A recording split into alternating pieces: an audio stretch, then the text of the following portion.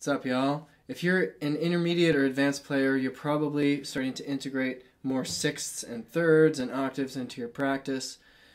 It's really nice to find material that's actual music to play this with. So in the jazz idiom, Blue Monk is perfect for this. Let's look at the melody really quick, first by itself, and then we'll harmonize it in sixths.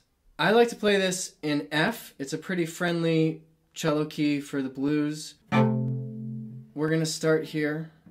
Melody is on the third of the one chord, so starting on an A, going up in half steps.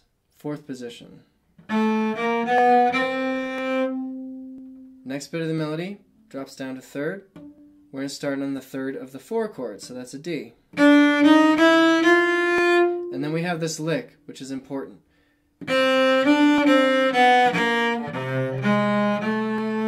Now I want you to do that fingering. So we're playing this over a C chord, going down in half steps to a B flat, and then you're going to grab with your second finger a C down here on the G, A flat, A. And that fingering is important later on when we harmonize it. Second four bars starts on the third of the four chord again.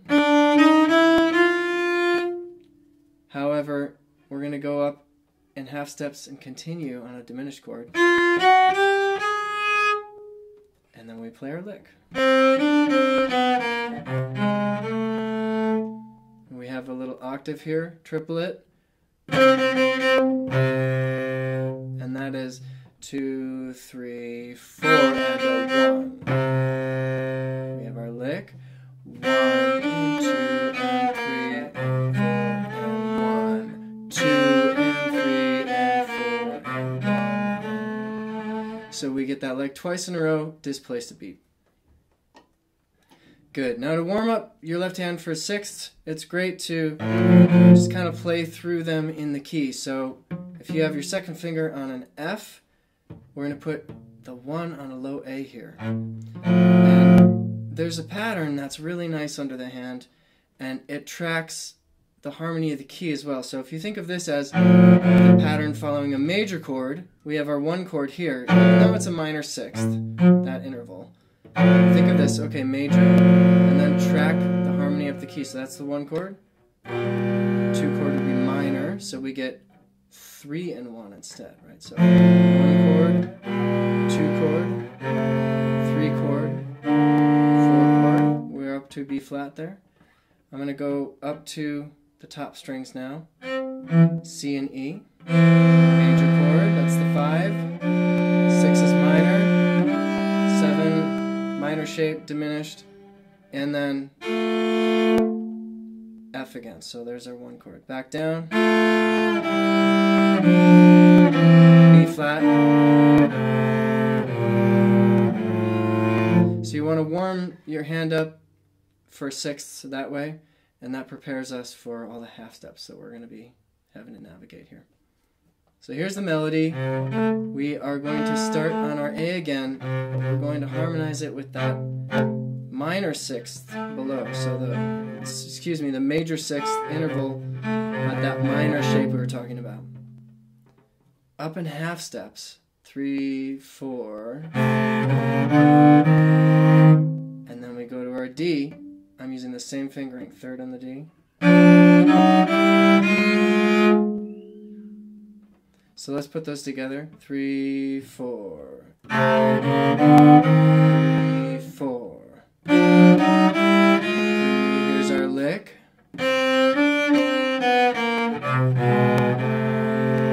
So let's harmonize that lick.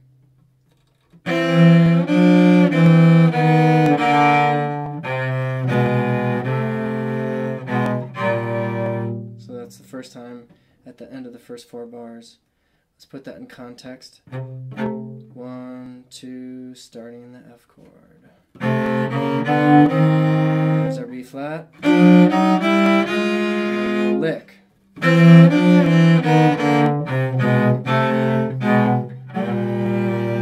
Second 4 bars starts on B flat, 3, 4. Keeps going diminished, and our lick. We have our triplet, and our lick twice.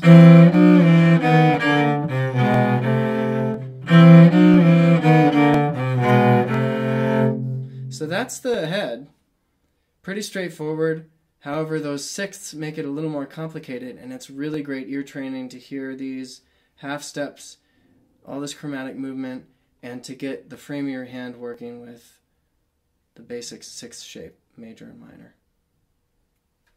Here's the whole head. 2, 3, 4.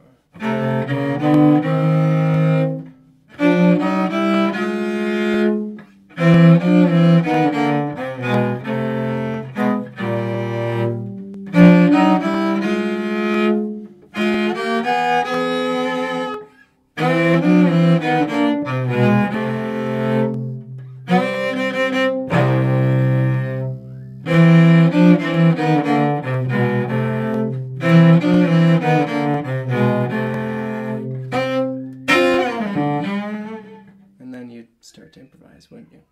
There's probably plenty of other opportunities to harmonize this different ways, but I find this sits really nicely on the cello.